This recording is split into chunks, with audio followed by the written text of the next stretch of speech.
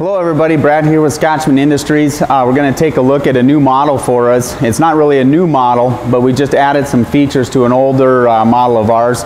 This is the new 5014 electric turret machine. We call it the ET for electric turret. That means it's got an electric valving system versus our old style had a mechanical valving system where you stepped on a mechanical foot pedal to actuate the valve. This new system with the electric valve, you now gain electric stroke control in the rear of the machine. You have electric controls in the front, and you've got an electric foot pedal. Makes the machine a little bit quicker and much more accurate, especially when you're doing secondary tooling operations such as on a press brake. We're going to go ahead and fire the machine up, go through it. Most of the other stuff is pretty much the same, but I'll give you a quick demo on the machine. It's a 50-ton machine, which will do is a good half-inch plate and under machine. It's going to punch an 1.25" hole in half-inch plate.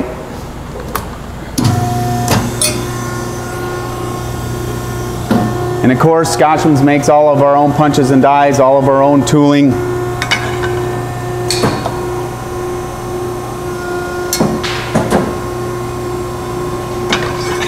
Okay. Now with our turret model, of course, you've got 3 punch stations.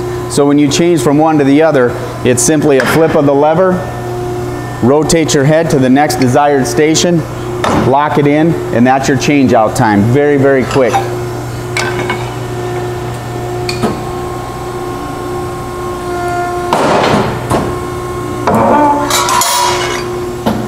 There's an oval hole. Of course, we do rounds, ovals, squares, slots, any kind of hole that you need to put in your plate. If we don't have it in our brochure, give us a call and we'll make it for you.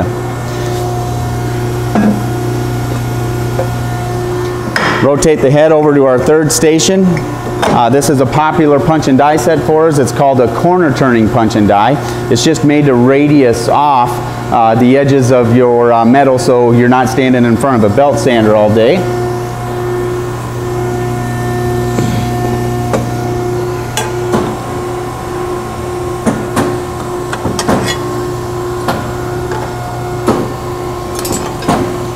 Okay, and that's how quick it is to nibble off or round off or radius off the edges of your corners. Now we go ahead and put the punch station back in the center position, and we go down to our rectangular notcher, which has a 3/8 capacity on a 50-ton machine. This is very handy. I'm going to make a butt joint right now for an angle shear frame, but literally however you stick your material in there, this is going to nibble it off for you. And our notcher is binded on each side with wear plates. It does not allow the beam to flex at all, so you can do jobs like this without any worry about side loading your tool.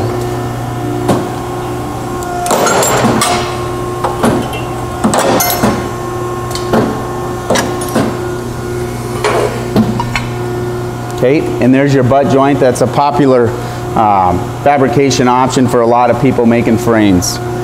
Okay, but however you stick your material in there, it will nibble it off. If you need to trim edges,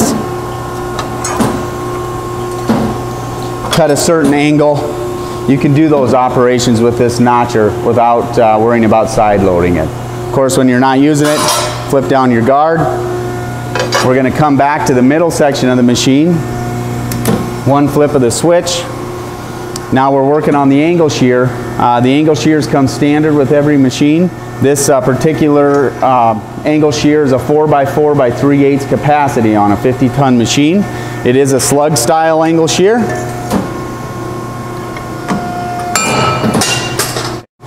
One nice feature is you can also miter on this angle shear.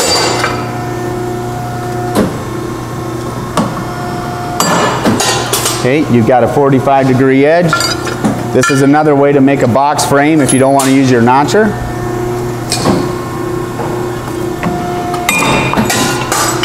There's the piece we cut. We'll miter the other direction. And if you're welding a frame together, that's about as pretty as it gets, as quick as it gets. Now keep in mind, this tooling area is kind of sets Scotchman's alone from all the rest in the industry. We have the largest open tool cavity of any ironworker in the world. We're going to come back to this area later to go over some of our optional tooling that can also be put in this area. Down to our flat bar shear, we have a 14-inch flat bar shear, which is good for 3/4 by 4 out to 1/4 by 14.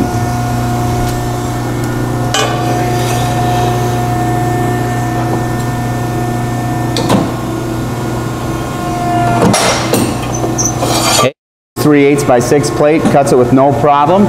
Keep in mind that you can get an optional shearing table that has a squaring arm and a set of jigs on it for 45 left and 45 right.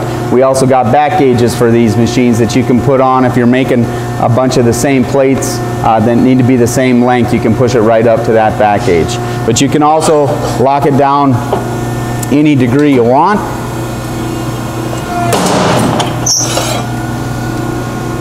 And make your gusset brackets that way. The nice feature with this machine with the electric stroke control is it's so easy to set your stroke just above and just below your material that if you're doing production runs of something like this, you can maximize your time and increase your efficiency.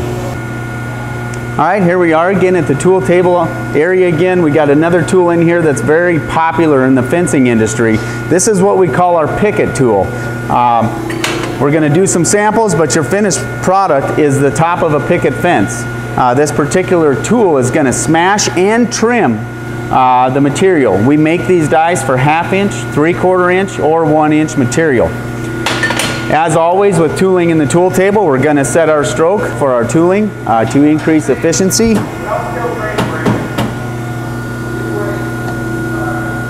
And again with the 50-ton, that's how quick it is. We're going to go ahead and stick our material in till it hits the back stop. Cycle the machine, and there is your picket.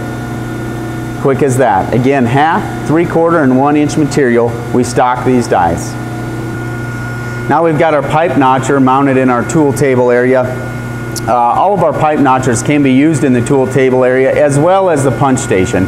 But we do have an area sectioned off on our tool table that is milled out in the bed for the slugs to go. So it's very handy. The majority of our customers do use it in the tool table area. I've changed it out. Again, 2 bolts to take the angle shear off, 2 bolts to mount the pipe notcher. It's as quick as that, quicker than anybody in the industry. I'm going to go ahead and set the stroke on my machine to maximize my efficiency. It's as simple as taking your pipe, and keep in mind on the pipe notcher we have standard dies from 3/4 of an inch up to 2 inch. We can go larger than that. Just give us a call and we can custom build them for you. But we always have 3/4 through 2 inch on the shelf. Simply rotate your machine or cycle your machine, rotate your part, line up the notched edges with the lines, and there you have your perfect saddle, easy to weld. We'll do that one more time. Material in, cycle the machine, rotate, cycle the machine, and there's your saddle. Okay, now we're back up to the tool table area of our Ironworker. We've got a 12-inch press brake up in the tool table area right now. It does have the front table with squaring arm and the back gauge hooked onto this press brake. By utilizing these 2 features, you can get your material aligned in the tooling correctly and your distance the same if you need to make the same brackets over and over again. I'll demonstrate here quickly.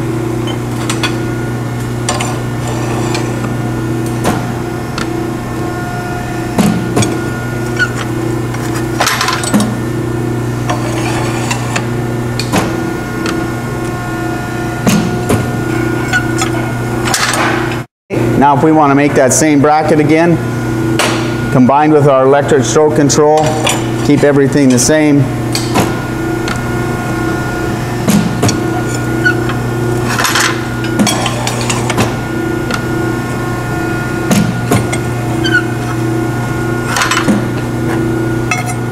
And there's your brackets. One thing you can also do with this press brake, and you can get either an 8-inch or a 12-inch press brake for the tool table area on this machine, but you can also step bend with it as well. I'll demonstrate that now.